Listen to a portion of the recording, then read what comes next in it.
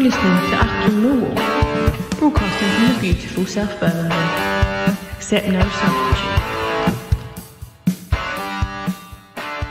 Welcome, ladies and gentlemen, to the world-famous Achtung Millwall, big in Bermondsey, massive in Macedonia.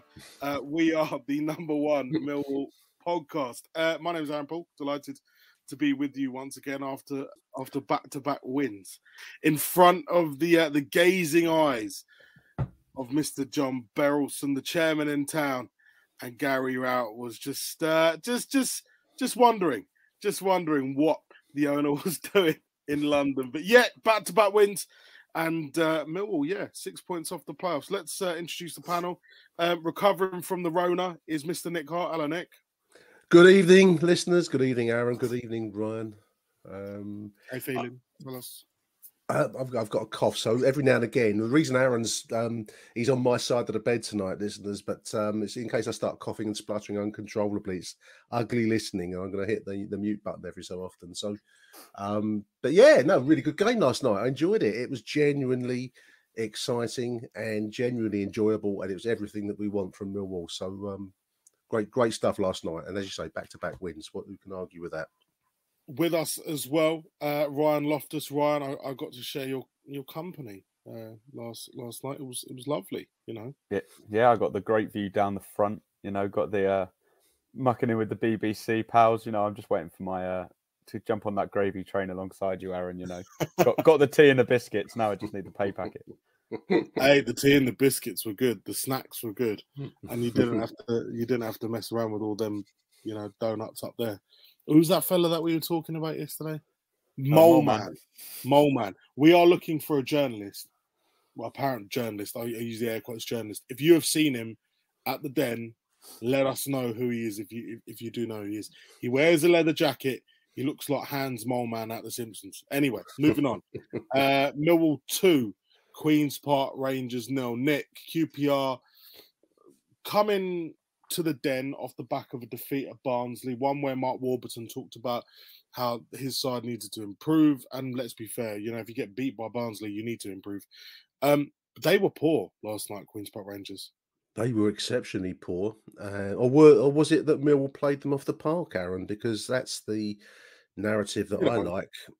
Bit of both. I mean, they're clearly a decent side. They placed fourth, I think, at the start of the game last night. I don't know if that's still so. I haven't looked at the table today, but no, I thought they didn't get a sniff of anything till the late stages of the game, and I think that's a defensive masterclass by Millwall because you know, they may have had a bit of a mare last Saturday, but they're a decent side. They've got players of talent, and I've got a lot of time for Mark Warburton as well as a manager. So, you know, that's a decent outfit, and we really did play them off the park. It was wonderful to see. There's been a lot of talk around the Den lately of the need to entertain the crowd and get some fire in the bellies that comes from the players, but also from the terraces. And you know, last night we saw it, and I think you got to praise where it's due, Aaron. And you know, it's easy to. You know, Gary Rowett's been taking some criticism of late for negative football and all the rest of it. And I think sometimes you've got to be prepared to praise where it's due because last night's performance was a proper Millwall performance and a genuinely exciting game. And that's what we want. And we got it. You know, fantastic stuff. More of the same, please. That's what it's all about. Ryan, did we see that football yesterday? Because Gary Rowett had to play Mason Bennett down the middle. He had to do certain things. He had to play Tyler Bury. Is that why we saw the game fall out how it was, sort of, you know, fall in place how it was? Yeah, it's interesting because it was slightly different to normal. I asked him after the game because Scott Malone and Danny McNamara were very, very high up the pitch. We've seen it a few times, but not all the time. But as soon as Millwall had the ball at the back, they were on the halfway line and it was just 5 across the front. And Rowett did say, you know, that was something specifically done for this game to kind of use the wings a bit more, get further forward. Obviously, when you're playing a team that also playing free at the back, you can just have pretty much a 1v1 battle. And if you come out on top, you're going to get in more often than not. So when Rowett's forced into making a change like that and can't play to a focal point who we're just knocking balls in behind for, you have to think a bit smarter. And, you know, probably that is the reason we played a bit more attacking. Jed Wallace is also a reason we played a bit more attacking. But it was a much more impressive display, even from Saturday, where we still won, but the performance was nothing like it. It was much more fluid, much quicker, and just consistently dangerous for 90 minutes, which this season we've probably only been getting 45 minutes at a time. Absolutely. Even when Millwall defended, Nick, when they're 2-0 up and they're to defend, they look resolute, they look strong. And, QPR have some decent power off the bench. Charlie Austin, someone who knows his way to the back of the onion bag. But, he couldn't really do much. They didn't really offer much. I mean, Bart had a pretty simple night, didn't he? Absolutely. I mean, their best chance, I thought, was it a corner, like a direct corner that curled back in. I think Keefton Bell headed it off the line, which I thought was in the net at the time. So, that was a great piece of work by Michael. But that was their first and probably their standout chance. They had a couple of late moments where they got the ball flashing across our 6-yard box, but with no real danger at the end of it. And it's, last night I thought, I saw Gary Rowett's interview on the Recast app, and he was talking about the pressing and all the rest of it. I just think it was a defensively strong performance in the right way, because we've had the worst of all worlds so far this season, where the defence hasn't looked all that great, and we haven't offered much going forward. So we've had like this kind of nothingy kind of feeling through too many games. But last night the defence was rugged and put them to the sword, really. And going forwards, well, we'll come on to the goals later, chaps. But I thought that was one of the best, and I think actually he said that, Gary Rowett, didn't he, in his post-match interview? It's one of his best performances as Millwall manager, and I agree with him, because it was genuinely uplifting to see it. It took me back to the pre-COVID era when we had a bit of a touch of this at the time, and then last night was back to those days. So late in the season, but long may that continue. Let's hope we can roll it on to Saturday. It was a proper performance, Brian. It was a proper night at the Den. I know, a lot of people decided not to turn up because of a variety of reasons. Look, it is a Tuesday night in school term. I know some schools are off, some schools are on, but, kids, it's tough to bring the kids down and stuff like that. But, there were gaps, especially in Coldblow Lane. If you look at that was quite patchy. The Docker stand quite patchy as well. But Millwall turned up yesterday for the supporters. Yeah, you can't blame people for keeping away. Like you say, it's a Tuesday night, so it's always a bit of a smaller crowd, especially of late with, everyone's kind of finances being impacted. But even after Saturday, where you get the win, and it was still a pretty deflated feeling, I imagine, for most people leaving the ground. You've got, the optimists who, a win's a win, you take it, and that makes your day. But there was, especially online, there seemed to be a lot of chat about, how boring the football is and how stale it's been. And it has been like that for a little while. But the reason yesterday's performance, I think, was so good, and why Rowett would probably pick it out as one of his best as a Millwall manager, or one of, his favourite as a Millwall manager, is that it was complete. It was 90 minutes. And we didn't concede a late goal, and we didn't ever really look like conceding. Like I said, their best two chances were that one Keefton Bell heading off the line. I think there was one in the first half that deflected off of someone, and it looked for a second like it might have wrong-footed Bart, but he gathered it pretty easily in the end. It was just comprehensive that when Millwall come out of a game saying we should have won it by more, normally we've eked to 1-0 or we've drawn a game, and you say we should have scored more.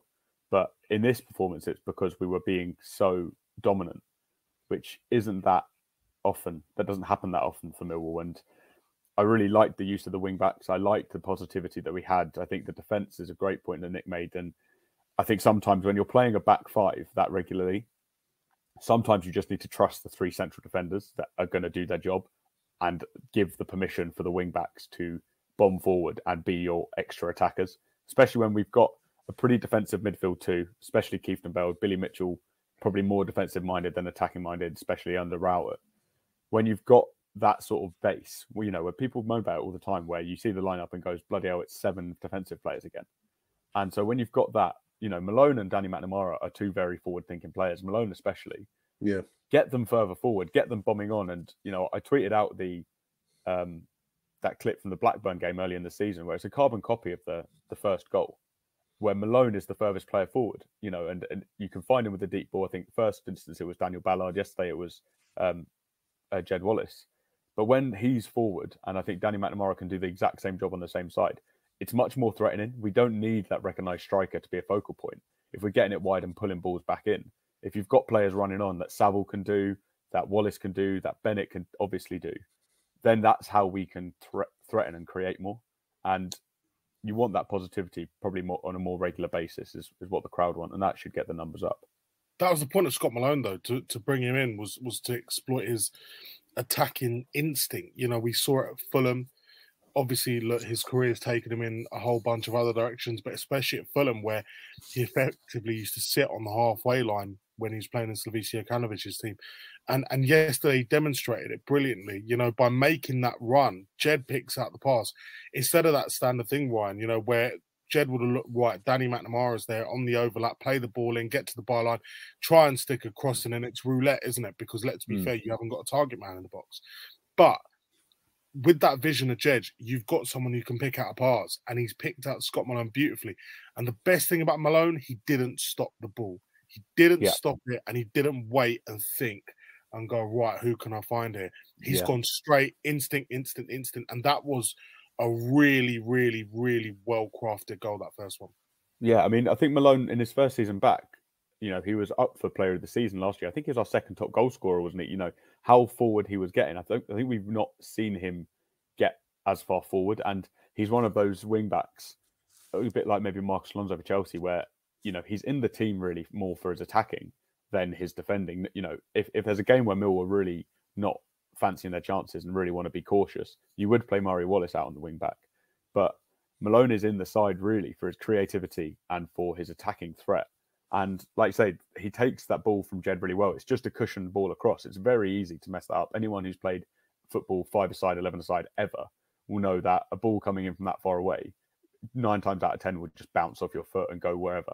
But the fact that he can cushion it, and like I say, yesterday it was Jed playing that pass. Previously it was Ballard. We've got Jake Cooper's an excellent long passer, can do it on the other side of the pitch if he's looking to pick out McNamara. And I think it's just something we would like to see more from Millwall. You know, it's still direct.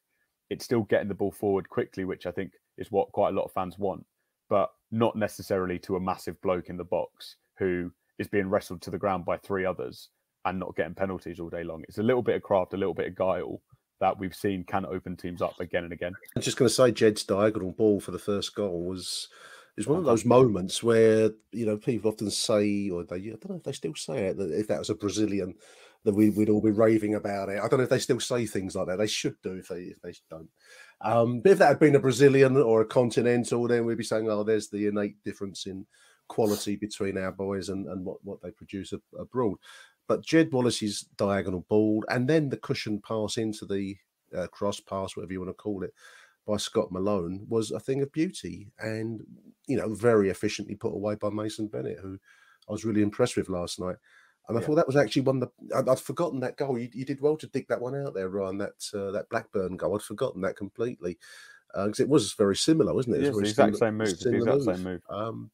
And it was just, you know, we've been crying out for moments like that, listeners, where you suddenly realise where you've gone to the football, where you've gone to Millwall. It's for moments where you feel that you've been lifted up, and that's one of those moments. You know, it's a beautiful thing, and nicely put away by Mason, as we've said. And I think that's what we've been missing with not having Jed. I mean, you can't lose quality players, although we've got an injury list that I was trying to write out the injury list before we came on the show, and I'm forgetting people, and I've got Benningtophobia and Ollie Burke now written. Is that why we've got the delayed recording time, Nick, actually? Yeah. You started at 12 and realised how much work there was to do. I thought I'd do some prep 2 minutes before the start of the show, listeners, and I'd write out the injury list just in case I forget. I mean, it's extensive. Let's just leave it there. But you can't lose Jed, who's been injured, and there not be a knock-on from that. And to see him back, whatever becomes of the end of the season, we'll see. But it's just been a real revelation to see him back in his pomp again. That's what we wanted to see. And the second goal, mature finish from a young man, wasn't it? Mature finish from a young man, but Aaron, that was a world class back heel pass by Jed Wallace to find Tyrone Bury.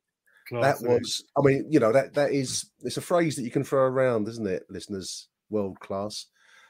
You know, you would, if Johan Cruyff pulled that off, you'd say, oh, there it is, the greatest player of all time. And that's what Jed Wallace did there to release Tyler Bury, who put it away with aplomb. And that's, you know, again, uplifting moment, wonderful goal. Had me shouting. I think the neighbours must have heard it when that went in from our back bedroom. I watched the game. 2-0, game over. And, you know, game, set, and match, and that was wonderful to see. Really, really good football, wasn't it? I mean, it's strange. You don't know what you're expecting when you went in yesterday. You saw the lineup, back five, and you know, Burke with his pace, and then when you lose someone like Oliver Burke who offers you that pace on the counter, you're just wondering what you're doing. Cometh the owl, cometh the man. Young Tyler Bury with the opportunity, and he's taken it. But again, a bit of class by Jed, and there was patience in the build-up play, Nick. There was Wasn't that Hutchinson? Did he make a run forwards? Yeah, he made a couple during the game. I think people picked him out as a potential man of the match, and I think if it wasn't for Jed's performance, probably he'd be nailed on. He burst forward a few times. There was one where he just got caught offside where it looked like he was in. Really, the great thing about that goal was the lovely, really quick movement that was going on before it. Really one-touch finishing to work that space. And I know the game was a bit stretched then, QPR trying to push for a winner, although you wouldn't be able to tell. The thing with the Jed Wallace back heel as well is, you know, the ball's slightly behind him. You can see that whole half of the pitch is opened up. His back's to the play, and he manages to get it to Bury, but managed to add pace to the ball.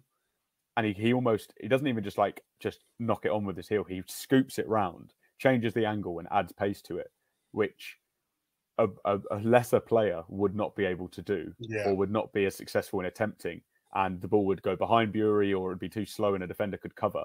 And even then, Bury's got enough time to slow the pace down himself, set himself, and finish excellently.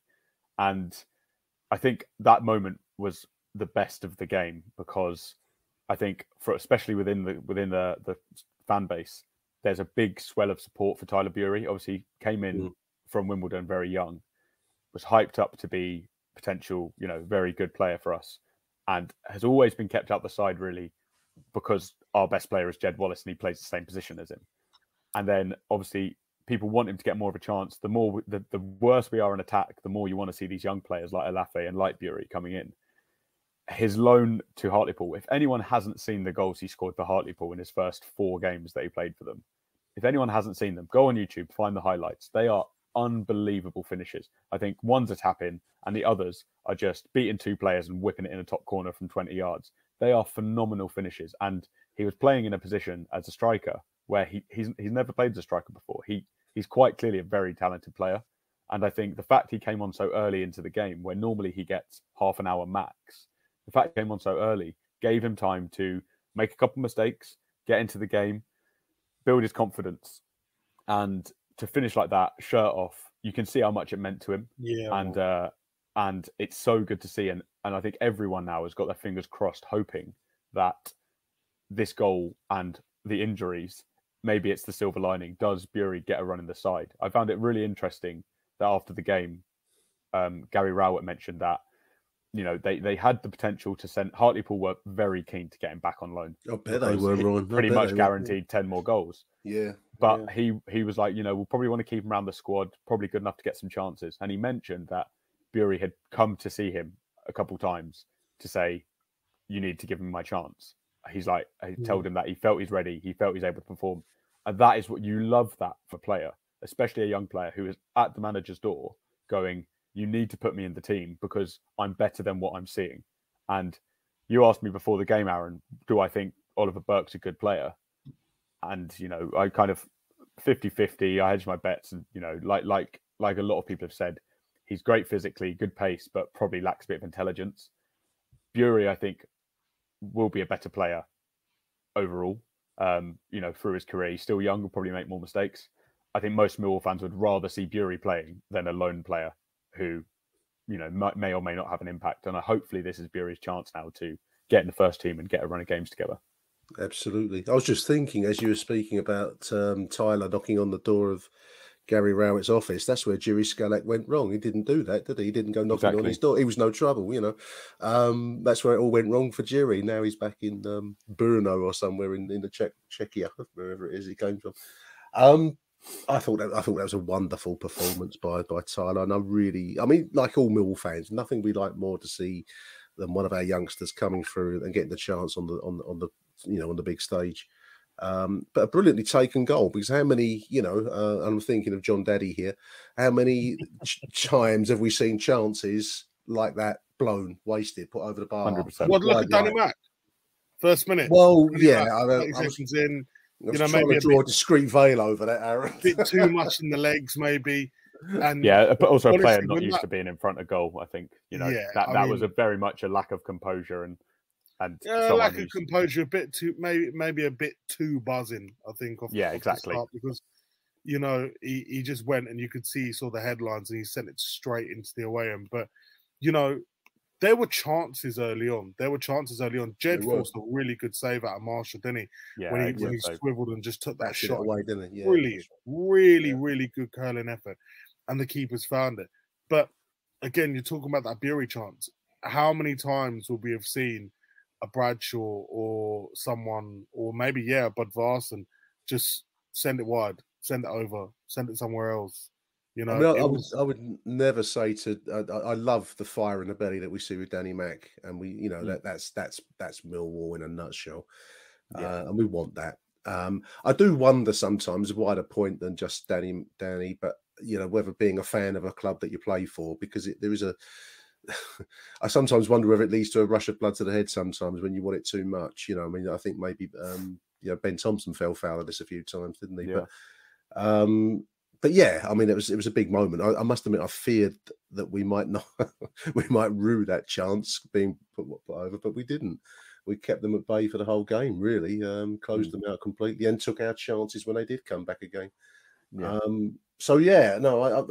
I think it's wonderful that we're seeing the rise of the likes of Tyler. There's a great interview, incidentally, Ron. I think you mentioned it with Jed, where he's talking after the game.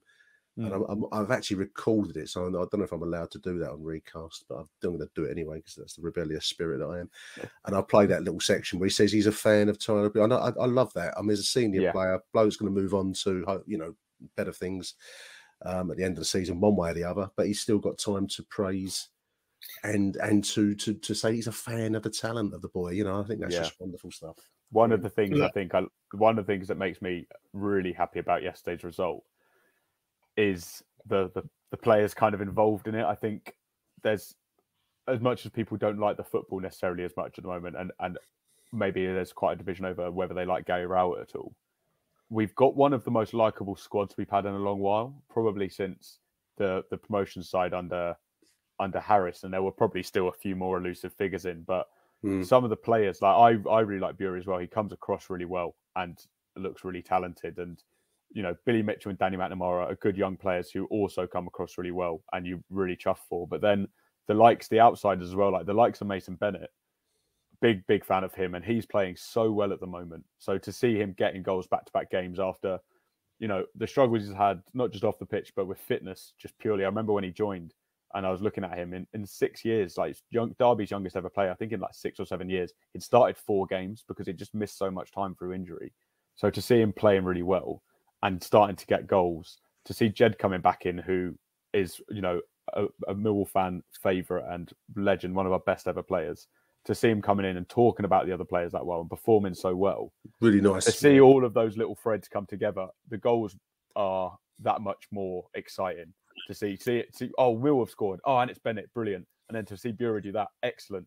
To see everyone involved and everyone playing really well, it adds a bit more. And I don't know if others will agree with me, but I do think, I'm a big fan of the squad and the players we have. And, it's long been said about Millwall's dressing room atmosphere, but it's times like this when we do get good results that you really see it. There's a good vibe, isn't there? Everyone gets on well, which is nice, and just talking about Jed, I know everyone's sat here and he's condemned effectively. We've condemned him to leave it. The club still believe that they're holding hope that he will sign an extension. purely for the fact that he loves the place. You know, we know about the Nottingham Forest situation, and that happened in January. But you know, they really feel that they can offer him a competitive deal, and who knows? You know, we might see something. You just don't know with Jed. You know, if Forest go up, do they still go for Jed again in the summer? We don't actually know, but the club are they still believe that they can keep hold of him. I think it's interesting, Aaron. I mean, I don't know if anyone's seen it. I don't know if the listeners have read it or if you've seen it, but it was a really interesting, kind of like an open letter from John Barrelson published on the website. And I've picked out the paragraph that caught my eye, listeners, where John says there's games to play and win between now and May, and who knows where we will end up. So there's clearly a thinking. Gary Rowett, we touched on this previously. I think Gary Rowett still believes there's an outside chance if we can string some results together. John thinks that's exciting, and we can then look forward to a big summer. This is the crucial sentence, I thought. A big summer for the club in terms of recruitment and squad building ahead of 22-23. I've never known that last chairman I can think of that spoke of a big summer of recruitment was Reg Burr back in 87, before 87, 88. By the standards of the day, that was big recruitment at the time. It certainly spurred a lot of interest, including myself, on the legendary season. And we all know, I mean, you know, Ryan, we've spoken about the number of contracts that are out of, you know, running out of time at the end of the season. So there's clearly ideas and plans for something, you know, I don't know if to overdo it or not, but if the chairman's saying a big summer, well, that's what we're kind of going to be looking forward to now, isn't it, over the warmer months? Yeah, it's you know, it's just then delivering when those words do float. I remember being promised 4 or 5 signings in January as well, and you know, and effectively ending up with 1.5 now. I guess if how we have to classify Luke Freeman, but yeah, it's a big summer. You know, whether Jed stays or goes, you know, you'd probably say it's probably 80-20 now. I know, Aaron, the club are hopeful, and you know, there's no reason to completely rule it out, but you do have to, I think, prepare for the worst, listeners, and then get pleasantly surprised if it does happen. But it's a big summer. I thought it was interesting in Gary Rowett's post match that it's the first time. So you know, someone asked about 6 points off playoffs, a bit of form. You know, do you see yourself breaking back in? And he kind of said no. He kind of said, you know, we want to enjoy the rest of the season and see where it takes us. That's probably the first time since he's been at the club, and you know, not excluding the times where it's become mathematically impossible with 3 or 4 games to go and it's looking unlikely.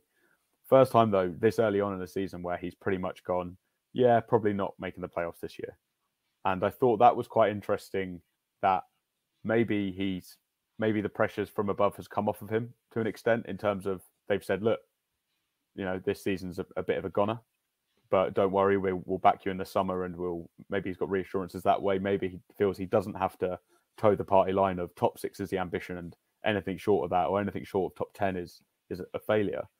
I thought that was maybe a telling comment. Maybe it's just something small and I'm reading too much into it, but I don't recall him kind of this early on in the season pretty much just saying, look, let's just have a bit of fun and enjoy yourself, because God knows what that means under Gary Rowett, having a bit of fun and watching some football. Achtung, Millwall. Yeah, the money that John Barrelson puts into this club is ridiculous. Again, sort of speaking to someone within it, you know, I know we talk about budgets and we talk about recruitment and stuff. Millwall aren't Bournemouth. They can't go, you know, toilet roll shopping pre of a pandemic. You know, that's what Bournemouth did. They've gone out, signed 5 players. However many have become injured now. You know, you've got Fulham spending money on someone like Harry Wilson, chucking money on that. Yeah. Clubs can't do that. Millwall certainly can't do that. And so they're trying to cut their cloth accordingly. You know, the wage bill is high. Again, they've added into that. And so it's tough. It's tough. I know we all call for recruitment and a system and stuff like that, but when you're competing against some of the big dogs, it is a hard place to be in. You know, seeing a player like Luke Freeman and you know, bringing in like a Luke Freeman, bringing in Oliver, but yes, they're not strikers. They're attack-minded players. But surely, with both of those players, there was a view to, right, let's see what we can do in the summer as well. And unfortunately, we're at a point now where Gary Rowett's taken 2 steps forward with recruitment in terms of Freeman and Burke. But now he's taken 5 steps backwards because they're both fucked for the rest of the season. Yeah, the Freeman one's really frustrating as well because Freeman's done. I'm not sure, but that's part of the problem is I'm not sure how long was left on his Sheffield United contract. I know they didn't sign him too long, but I don't know how long they signed him for. But you imagine if he was, surplus to requirements, or if he was coming to, the end of his contract, 6 good months with us, and he could be a free signing or a signing that you pick up and is a player who's been very good at championship level before. But now, if the club did want to commit to that, it's more of a gamble. So it's a very frustrating aspect when the planning that they can do in a market that they're struggling in, then just gets done with injuries. It's really frustrating for everyone involved. I saw. I should have screenshotted it and I didn't. But it was like a league table of attendances.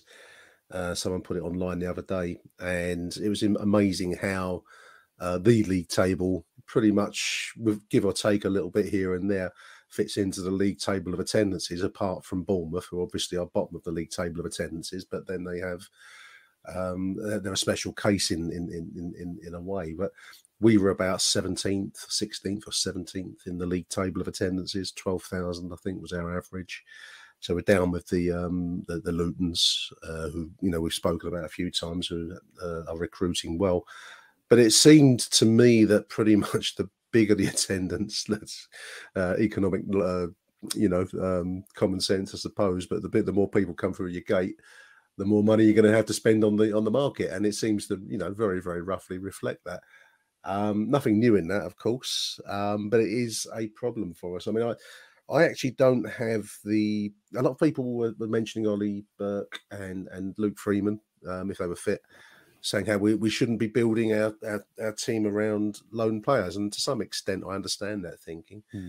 But in both cases, they're both players that will be very, very highly valued. They have been highly valued. I mean, I know Burke was at one point rated in the £13 million, or reportedly so, stakes when he went to Germany. We wouldn't be able to afford these players. And it's a method of accessing talent. Maybe that there's, you can talk about fitness, and both are now injured. So maybe there's, that's the downside of it. But I think a judicious use of the loan system, which I think is where Gary Rowett is trying to pitch it, is no bad thing. I suppose even Benik Afobe is on loan to us for the season in a way, isn't he? And again, whether we'd have the resources ordinarily to sign a player of his level, I don't know. But we've got to play this. At the end of the season, isn't he? He's at the end. Yeah, he's one of the I think contract. So we've been afflicted with injuries, listeners, haven't we? And I think that's whether that's a consequence of signing loanees that aren't match fit, or whether that's Calmont Road is like Sweeney Todd's butcher's shop or something. I don't know, but we certainly have suffered this season, and we can only hope that we pull through that. But do you think, Ryan, that if players were convinced that they were going to become better players at Millwall and they were going to be coached just that little bit better, that they see the Dead as a more sort of attractive proposition? Yeah, I think that all those factors kind of play into it. I think I can't remember who it was. Someone was speaking. They mentioned that the fact that it's in London, should be attractive to players, and especially when you're recruiting from abroad, which Millwall seem to, struggle with. There's a bit of an understatement, but I think the coaching, the training ground, like Nick said, Calmont Road, is that necessarily as attractive as some other Championship clubs? The fact that the club are looking to build a new training ground speaks to that, rather than, the fact like you see like Tottenham building new facilities, Leicester building new facilities. Obviously, we're not on the same scale of those financially by any means, but the reason teams do that, it's not so, well, it is partly so that your training can get better and everything, and potentially your injury prevention and recovery department can get better. But it's also because when players arrive, that matters to them. So I think giving opportunities to youngsters is important. I think you can swing both ways. When somewhere becomes a place to get an easy pay packet, under Holloway, say, it was obvious to players, tell you what, I'll go on loan there for 6 months, or I'll get a short-term deal there, and I can get a bit of money. I don't have to try too Put hard. my feet I'll up. be fine. Exactly. But when you see that players are, maybe I'll go to Millwall and I can revive my career, even if it's through coaching or for performance, determination, whatever it is, and I can give it a go. I think part of getting players in on loan is almost it's a trial period to give them a taste of it and say, look, maybe things haven't been going too right for you. Ben Fobe is a good example of it, really. He got shipped off to Turkey, partly for what happened with his family, just to get him out of the limelight and that, but also because, he's an aging striker who maybe was slightly underperforming for all of those factors. And Millwall, potentially an opportunity for him to come back in and go, look, we're a decent team, probably slightly lower than the level you may anticipate to play at in the Championship especially. But, why not give it a year? If you perform really well, your contract's up, you might love it, which he probably does. Lives in London, seems to really enjoy it, seems to get on a lot with the players. Why not stay? Why not give us another year after that? So same with Freeman and Burke coming in. Maybe it's an example of, look, we can't quite afford you, but your deals are coming towards the end. Let's get you in for a bit, see how you like it, see how you fit in. We've got a great dressing room. The fans hopefully will back you. After that, who knows? Maybe we can keep you in. I think the youth development side, Millwall are going to struggle to sign youngsters. At the moment, we'll sign youngsters because it's a step up rather than, I think, because of the project Millwall were building. It's a good opportunity to play at the Championship for anyone, but there are more exciting Championship teams, as we've spoken a lot about in the past, month or two. There are more exciting teams to go to where there's a project and a defined methodology and style of play that you go, oh, if I want to develop and play this way, I'll go there.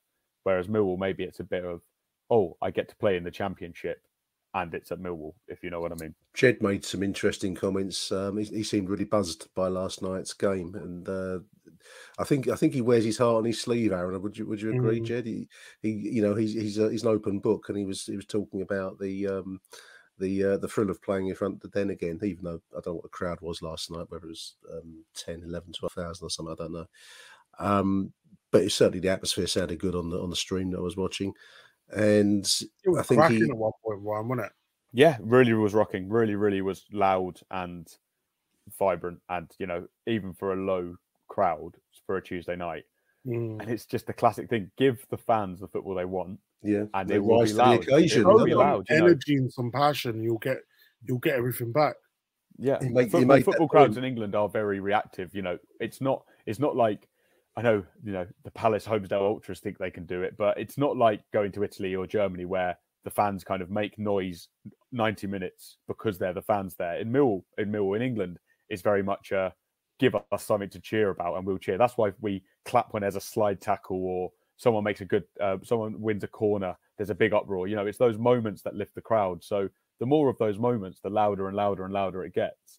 So the atmosphere in the stadium, especially Millwall, is very reflective of what's happening on the pitch. If there's a long period of passive play where nothing's happening, it will go quiet. If there's a corner and then a tackle and then a near miss, it will build and build and build. And that's what happened yesterday, where Millwall had chance after chance after chance, and everyone could sense that a goal was coming or a chance was coming, and that QPR were just not threatening. Even when they tried to counterattack, there was no intake of breath. No one thought that they were going to get close to scoring. And it was very unusual for a Millwall fan to be experiencing that, given what we've seen of late. Uncle Nick, you would have loved it yesterday. Yeah. No, I was not. I'm housebound, listeners. And today's my last day of confinement, actually. I'm allowed out at the front door tomorrow after a bout of COVID. So, yeah, looking forward to getting back down to Den. I won't be. Was it 26? I think it's... I can't remember who we're playing on the 26th. That's the next home game. Where are you going to go tomorrow? Tomorrow, I think I've got to go to Tesco's tomorrow to get some. It's a very mundane, I'm afraid.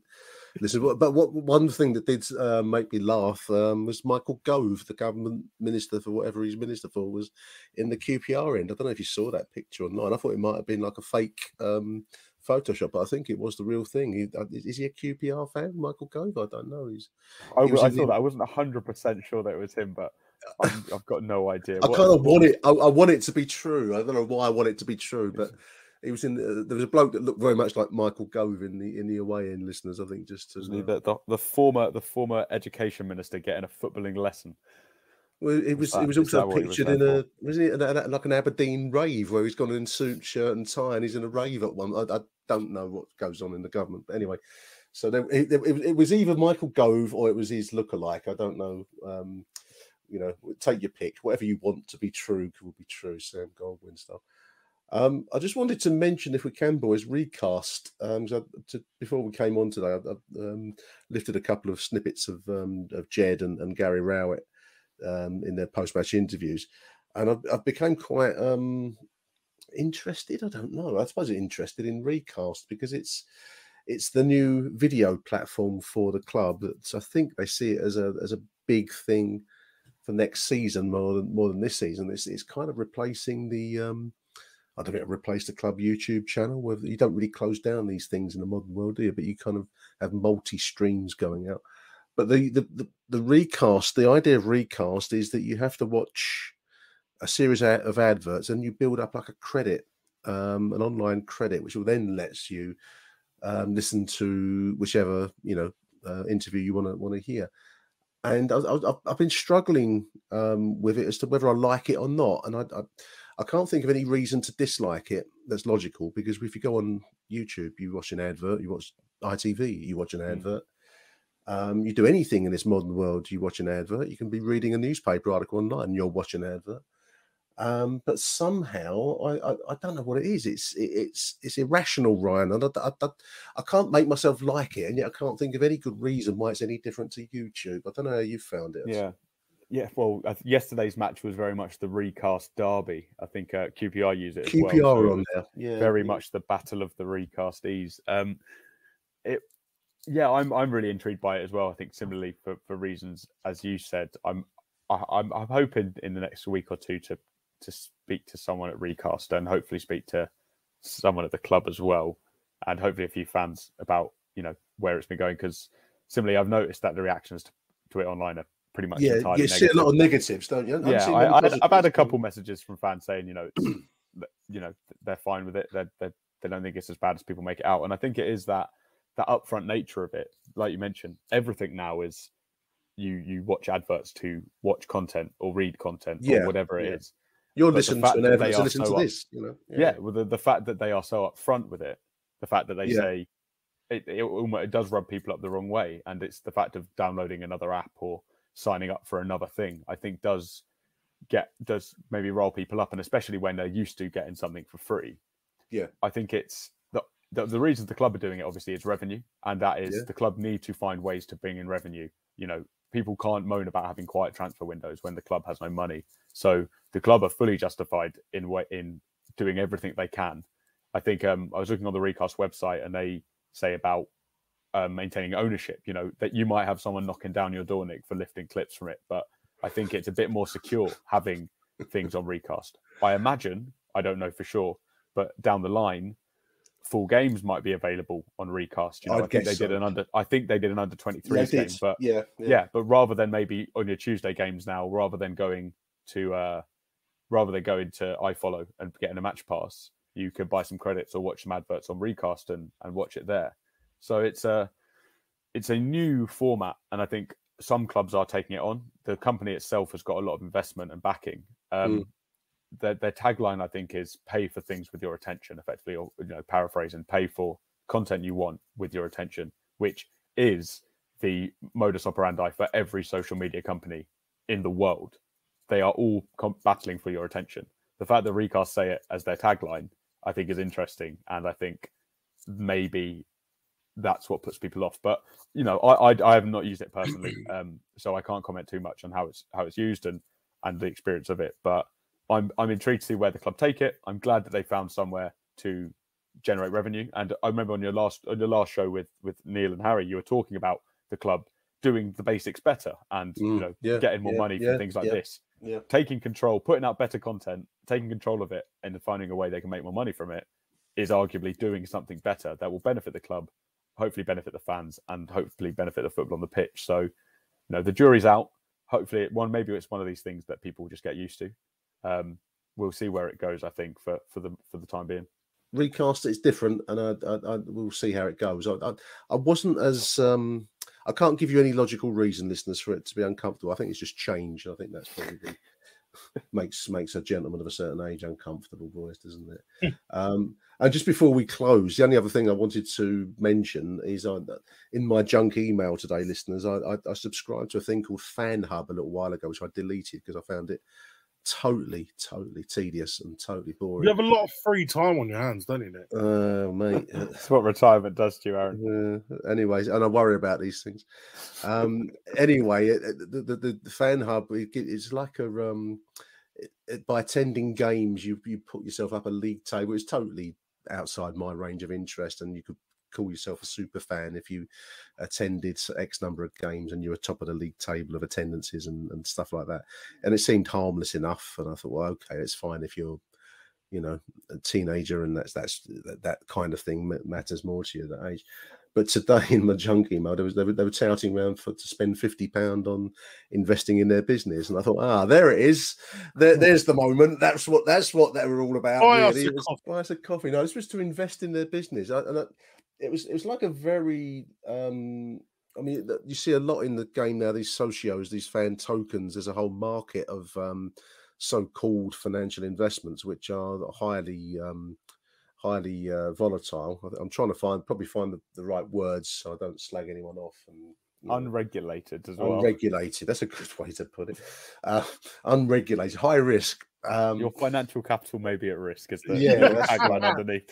And I saw UEFA have teamed up with socios, who are the leading name in this kind of world of buying. You're not buying shares in clubs, but you're buying tokens that in some way give you the illusion of having some kind of input on the decision making of Manchester United, Juventus, or Barcelona, like they're going to take any notice of you with your fan tokens. But that's what they're selling, and there seems to be a huge market in it. And I think Fan Hub were trying to go down this route because it was sold. It was advertised initially as a kind of like a fun thing where you could influence your club in some way. Very tenuous connection. But now I thought the moment anyone starts to look for money from you, boys, is the time to just to be a bit wary of them. So anyway, that's what I had today. I thought I'd mention it, and I'll say no more than that. It's like them ones that advertise bollock shavers, like on everything. If you listen to anything, not even sport related, anything that the target demographic is male, I reckon, if you listen to 1 or 2 podcasts a week, you're probably getting 4 or 5 of those adverts, aren't you, Aaron? You've literally got like a Burton Albion fan. I'll tell you what. Yeah, when I come home, I love it. They contacted us, didn't they? That's what's the name of that firm? Bullshave, not Manscaped. Manscaping, that's it. Ball shavers. They should just be called ball shavers. Ball shavers. Manscaped, they contacted us, listeners, and tried to entice us into a sponsorship deal where the best deal to be had was where I guess here Aaron, Ryan and I would talk about ball shaving for a few minutes in some banterish style before we got into the show itself. And I found the whole thing quite demeaning, and the deal, they weren't even offering any money. I think you just got like you told them where to put it. You told them all about your extensive regime that you already have underway. You have no need for these products. You said, I've been at this game for 50 years from now. I need no assistance with this. Our listeners don't need to hear about my pubic hair clipping activities. That was my view on it, and it remains so, listeners. It remains so, and that's Achtung Nights, isn't it? That's a separate podcast. The topics we've covered on this podcast have been ropey, mate. Yeah, we are. So in the history of Achtung, like, I feel partly responsible for taking it down this route of filth. Yeah. But yeah, should we look ahead to Blackburn? Blackburn away, big game. Can we make it 3 on the spin? There's no reason why not. I think you got to travel north. They're a form side at the moment, aren't they? They're doing well, and they would fancy themselves. It's going to be a windy. They're missing BBD. Supposedly not. I think is the latest news, but that's what apparently they've said themselves. They might be wishful thinking, but they're confident he'll be back, but that's not a guarantee. I fancy it. I think that, this new relaxed, pressure's off his shoulders. Gary Rowett is kind of like, he's at Woodstock now. He's got the guitar out. It's all gone very relaxed. They're going to play the Tyler Bury up front in this new mobile, highly paced 3-man attack. I see goals, listeners. I can see us getting a few up there. This team has the potential to be a really good counter-attacking team at Yeah. pace. Devastating pace. That pace on the break it's going to be lethal. It's just a case of everyone staying fit and them ensuring that hamstrings are just firmly attached pre-game. Yeah, I think Mason Bennett's going to be on ice. I think he's going to be in a cryo tank being shipped up to Blackburn a day in advance, and just no one can touch him. I think it's going to be light training. But I think Blackburn, without winning 4 games now, I think a couple losses in there. They played, some of the better teams, but they drew last time out with West Brom. Okay, that's a Valerian Ishmael-less West Brom, but they weren't up to much when we played them a couple of weeks ago. It's not going to be an easy game, but is it a game for Murray Wallace to be on the left, Malone to sit on the bench, and the return of Harry's favourite player, the 3-man defence with Alex Pearce? Surely you go again. You go again. I would. Yeah, you don't change it. If it ain't broke, don't fix it. I mean, what will happen? Fiddle around with it. No, mate. He's back to you're back talking about your ball shaver again, aren't you? Yeah, I thought that was one of the lines that never made it to air. Oh dear, I should never have mentioned that, listeners. But no, I think it will be same lineup. I mean, the only question will be about tired legs. I think it's been pretty much same lineup for the last few games, and it'll be 4 in 2 weeks, so fitness might be an issue. But really, after the back of that, I don't see who you take out. I don't see who you drop or why you make a change. I think if you go again, that team's more than capable of playing that more defensive counter-attacking style. And like you say, with the pace on the break of Bennett, Bury and Wallace, potentially could be goals, could be exciting. I don't think it's been one game, Nick. Let's not get carried away too. I'm so easily swayed by the sweet words of a chairman. And we've scored 2 goals in back-to-back games. That must be the first time in a little while. Against Cardiff and now against QPR. So maybe we're hitting a rich vein of form that will see us propel rapidly up the table. Aren't you buzzing to hear Tony Mowbray just grunt after the game as well? Just like talk through his teeth again. It'll be funny. But yeah, pressure's off. Gary Rowett now, it seems. That whole spell of couple of defeats. You never know what's going to happen. Yeah. Go and play your football, Gary. Go and play your football. That's it, guys. Go and enjoy yourself. But he seemed like a very content person. Yes, a content man yesterday, and it was very nice. Nice to see. There you go, Nick. There's your cod pass. Thank you, chaps. Thank you, Uncle Nick. Thank you, Ryan, for your time. Anyone making the trip up Saturday? No, mate. No, it's not going to be a day for travelling. It's going to be quiet. Is it Storm? Can't remember the name of this one. It's going to be a big, windy, wild day. So Storm Tyler, especially up north. Storm Tyler. That would be nice, wouldn't it? Storm Jed, nice. Storm Tyler, something like that. Storm Harrelson, mate. We're going to play our show out today. I've had loads, and I really appreciate loads of messages from the voicemail sent to me via WhatsApp. So we're going to close out the show today with all of them. Actually, we're going to run them one after the other. So big thank you to Ryan. Big thank you to Aaron. There you go. Thank you very much, Nick. Thank you to you for listening. Follow the voicemails. But from us, it's bye for now.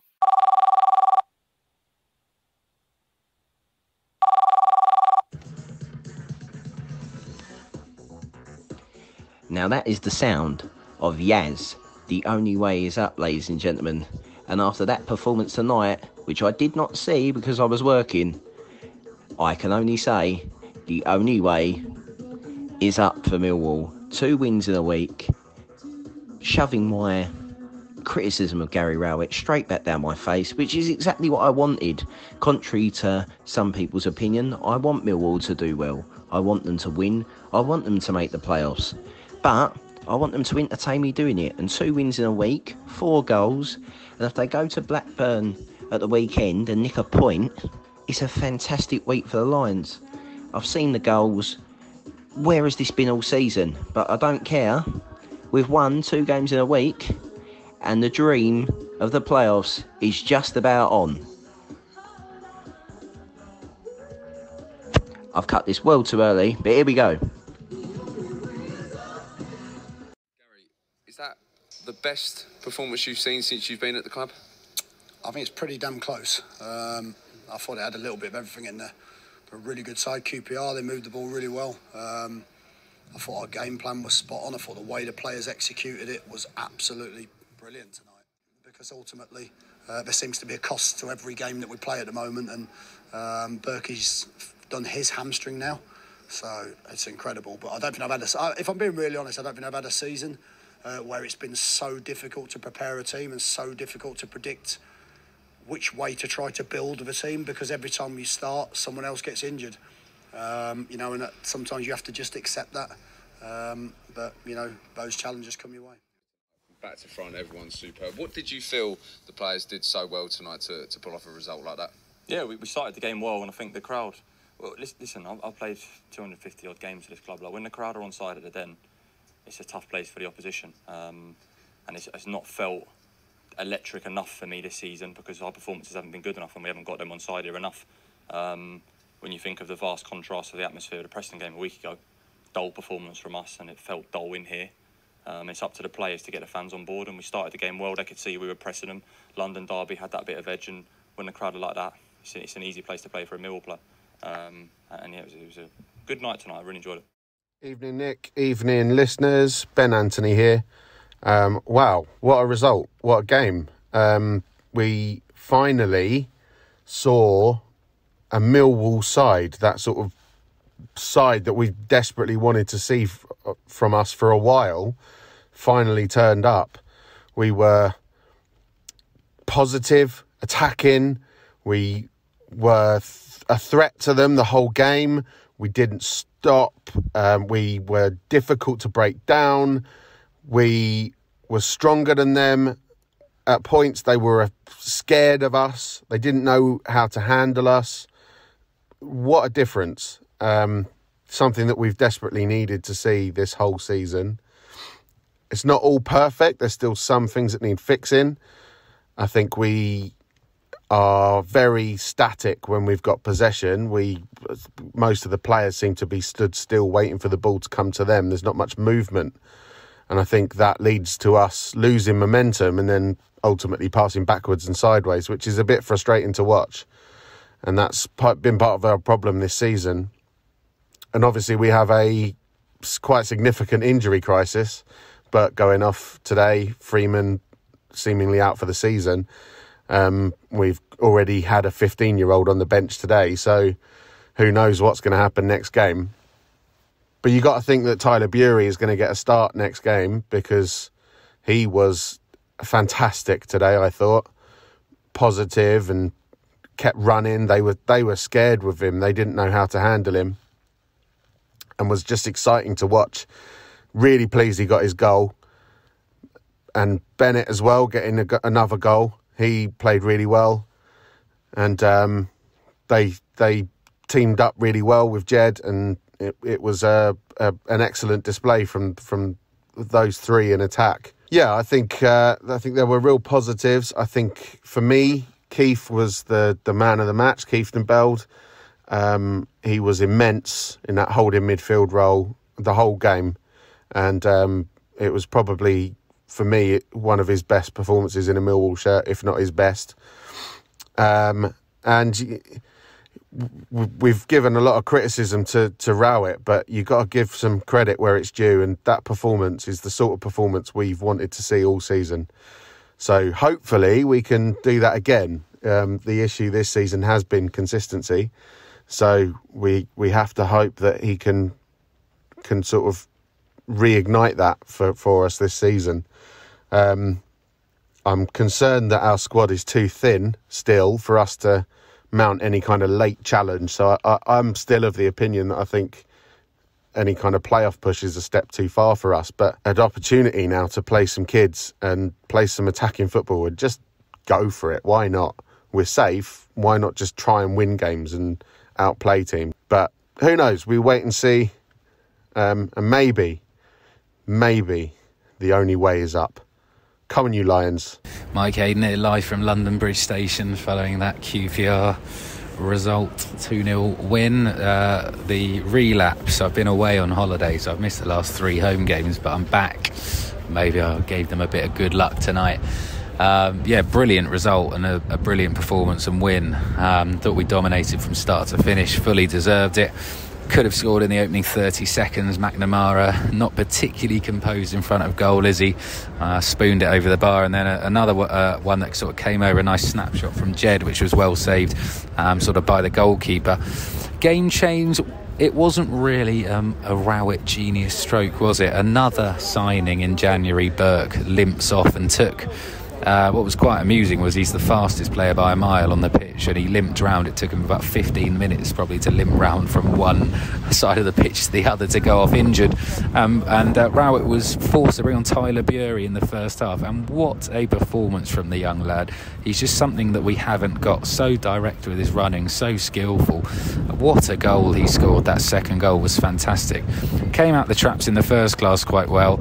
A bit of genius from Jed over. Another Scott Malone. He's done it a couple of times, that sort of left-footed low volley into the box, and Bennett finished fantastically. And again, Jed was in the right area. Nice bit of skill to find Bury, who thought he might have pushed it too far, but then he sort of finessed it into the right hand side of the goal. Two brilliant goals from Millwall, which is not what you hear the whole time. Rowett didn't go too defensive too early either. I think he got it about right there, about 85. He took off Malone, brought on Alex Pearce, and not even Pearce, he could mess that one up tonight. QPR were poor, expected more from them, to be honest. Not sure what's going on with them tonight. We fully deserve to win, and it's just the sort of performance which you beg for more of, I think. We've not seen that enough this season, a sort of dominating performance from start to finish. You know, if we can see a few more performances like that at the Den, you know, at least we can try and push up the table and get into the top half.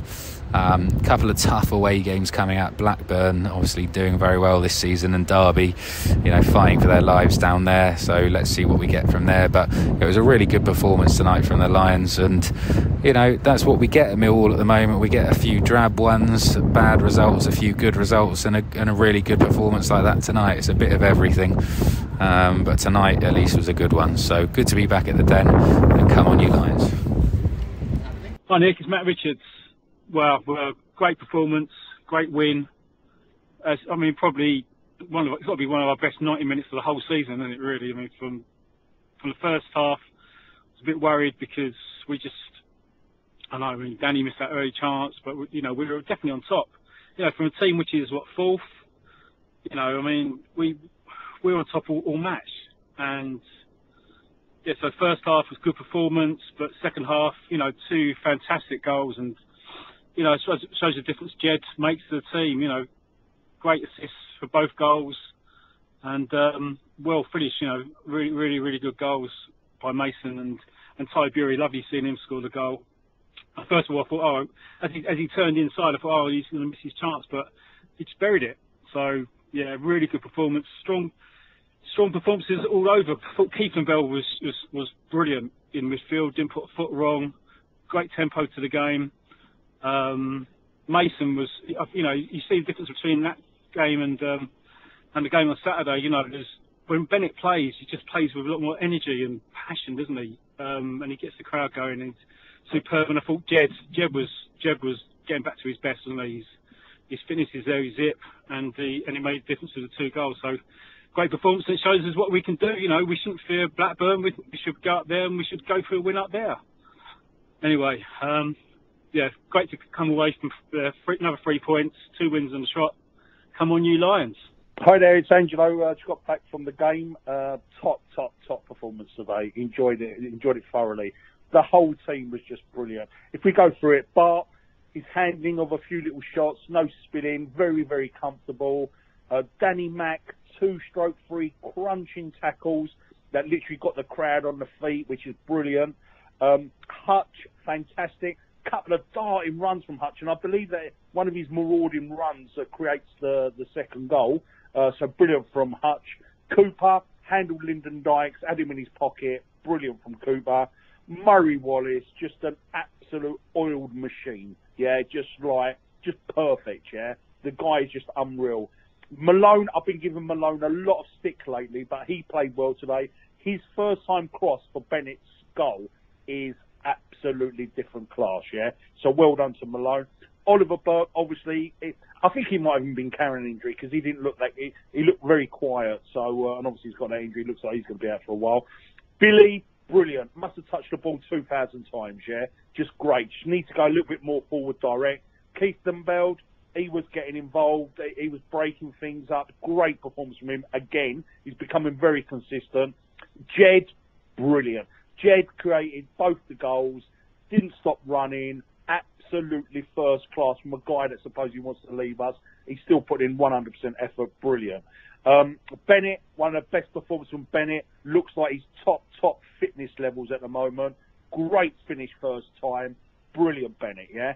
And Tyler Bury, just brilliant, yeah? Look, you know, the guy, sometimes he stands there not knowing what to do, but when he's got the ball at his feet and he just runs, they can't cope with him. He creates havoc, yeah? And his finish is just superb. And them celebrations at the end were absolutely fantastic. When he come on, he just causes havoc, yeah? The kid causes havoc. His pace, his direct running. Again, there was little situations where he's standing there not sure what to do. But once he's got the ball, when he just runs direct, he's just a nightmare for defenders. And his finish was top class.